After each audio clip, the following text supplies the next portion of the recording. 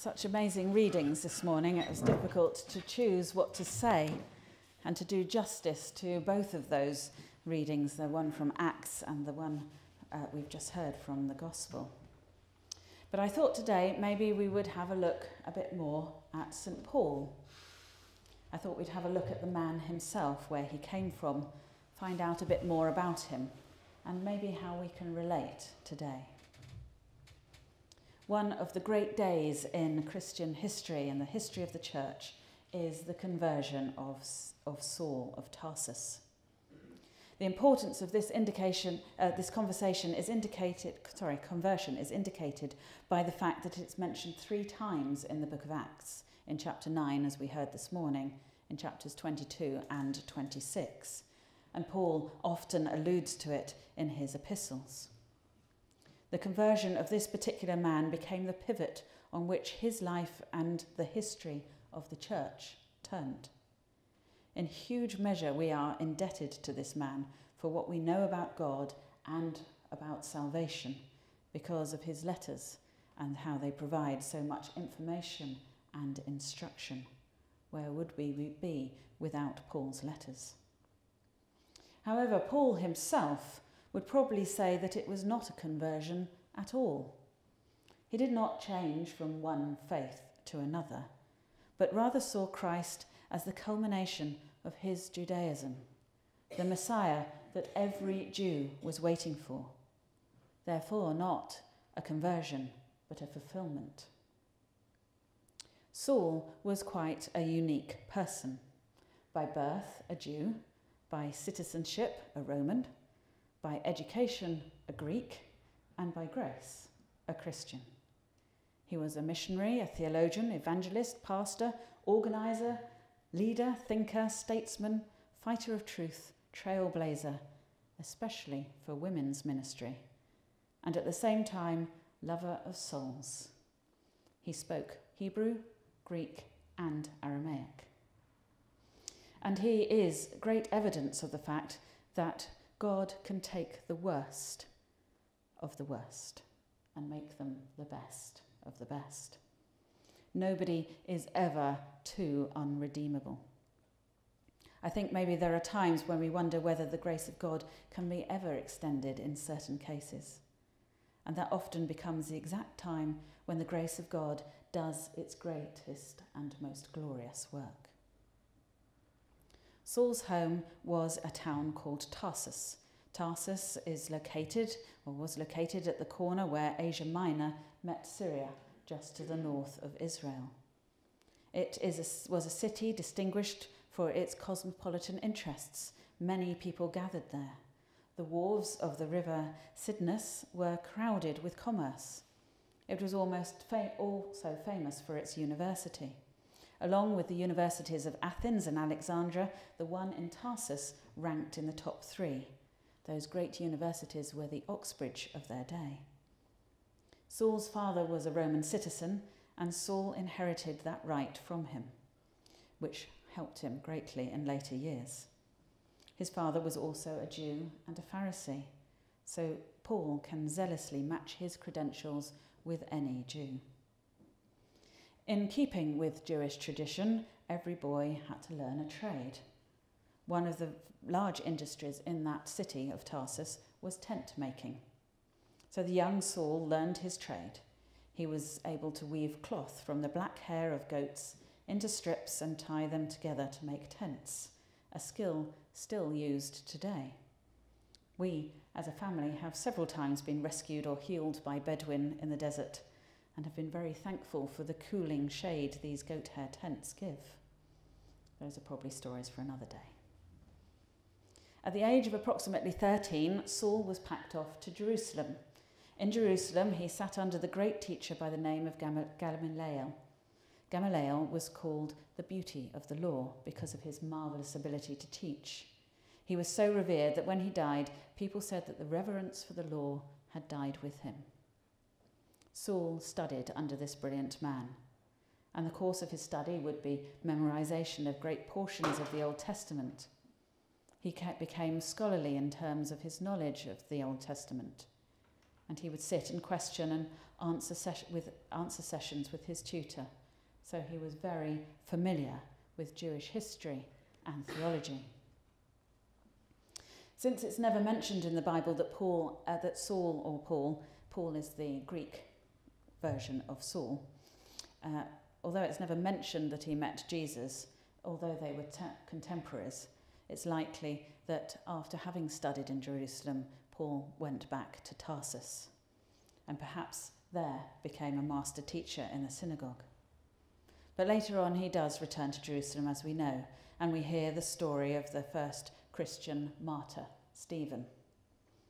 Jesus has already disappeared from the scene at this point when Saul confronts Stephen. Now, Stephen was a dynamic, bold, dramatic and powerful, and Saul found it difficult to compete with him. He'd met his match. The only thing that he could do was to get rid of him, and so Stephen was killed, the first Christian martyr. From the time of Stephen's death, Saul became a leader of the persecution movement. Years later, in Acts 26, he acknowledges this himself. He says, "I myself was convinced that I ought to do many things in opposing the name of Jesus of Nazareth, and I did so in Jerusalem. I not only shut up many of the saints in prison by authority from the chief priests, but when they were put to death, I cast my vote against them. And I punished them often in all the synagogues and tried to make them blaspheme. And in a raging fury against them, I persecuted them even to foreign cities." Jerusalem wasn't enough. He chased them all over the lands. According to Acts 3, he made havoc with the church. Meanwhile, Philip and the Hellenistic Christians who have been scattered by the ravaging Paul have gone elsewhere preaching in the Christ's name. Saul's persecution led to widespread preaching, which led to salvation of many. And only a couple of weeks ago we heard the story of Thomas, who established the faith and the church in India. Meanwhile, back in Jerusalem, Saul is still furiously persecuting Christians to incarcerate and kill. Eventually he accomplishes something of what he set out to do in Jerusalem, and now he's intent on seeking out little pockets of Christians elsewhere. He is really zealous. It's not a game. In his mind, Christianity is a heresy, the defamation of the character of God and the traditions of Judaism. Apparently, he then hears about a group of Christians in Damascus, so he decides to go there and take care of that group. And we've just heard that story.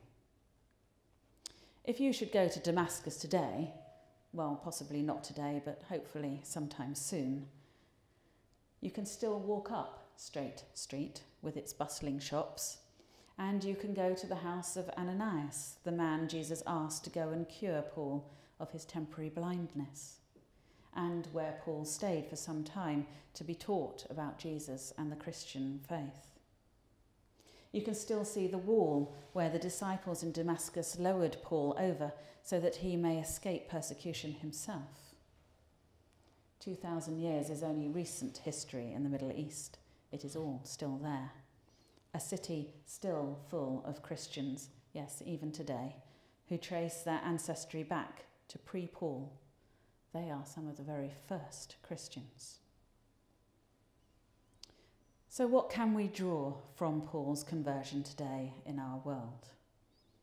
Well, firstly, Paul was a fanatic, what we might call a fundamentalist, something that we are very familiar with today. We see untold amounts of murder committed in the name of Allah, just the Arabic word for God. Reports only this week tell us that Christianity is now the most persecuted religion in the world. And the murder goes on even if we don't hear the full extent of it. 2,000 plus Christians murdered in Nigeria. Many more in Iraq, in Syria, have lost their lives. There is a real fear that Christianity will disappear completely from the Middle East, the Holy Lands, where it began. And this is why we celebrate the conversion of St. Paul, because his conversion gives us hope for other conversions. For if a man as certain as St. Paul can be knocked off his high horse, can be forced to confront his misrecognitions, can be called to conversion, then the same must be true of others. And for this, we must pray. We must pray at every opportunity, without ceasing, for these fundamentalists, for these terrorist organisations, that God can make the same change in their hearts as he made in Paul's. Don't think it can't happen because we can see it's happened. We've read about it today. And don't think that persecution won't come here. Don't let the fact that it's currently happening in faraway places stop you from praying hard. Don't think that we in the West are safe here. Though we may not suffer so much from terrorism, from persecution here in the same ways, we are certainly suffering the eradication by secularism. Pray. Prayer is the biggest weapon we have. A weapon of peace, but a mighty one. Excuse me. And secondly, we see someone complicit in murder who becomes the founding father of Christianity. How many churches are named after St. Paul? How many Bible studies have you looked at studying the words of St. Paul and those early Christian communities that he established? If God can take someone like Paul and use him, he can take anyone. How many times has guilt or lack of confidence stopped you from doing something you felt you might have been called to? You see, God knows you completely. He knows the thoughts of your mind. He knows your every action, your every good deed, and your bad ones. And yet he still loves you. He loves you with a love stronger than any human parent. And he still wants you, each of you, to work with him. Despite everything, all that he knows about you, and he still wants you on his side. Today we read the story of St. Paul, the fundamentalist who ordered the murder of many, and the reason we celebrate him is not just for what he became, but for what he was, a fallen human being, just a little bit worse than us, and the sure knowledge that God can use anyone if only we would let him. So what conversion will God create in your heart today? Amen.